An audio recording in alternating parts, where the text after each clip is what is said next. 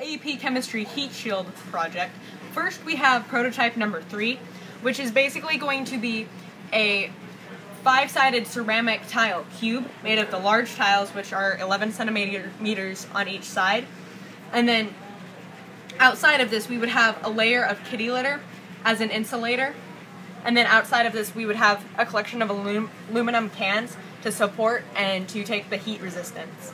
This is good because the aluminum foil in the insulator will take most of the heat for our heat testing, and the infrastructure of having the ceramic tiles prevents it from breaking during the drop test. We would also have an open bottom that shows all of these layers, which is supported by the plaster that's holding the walls together.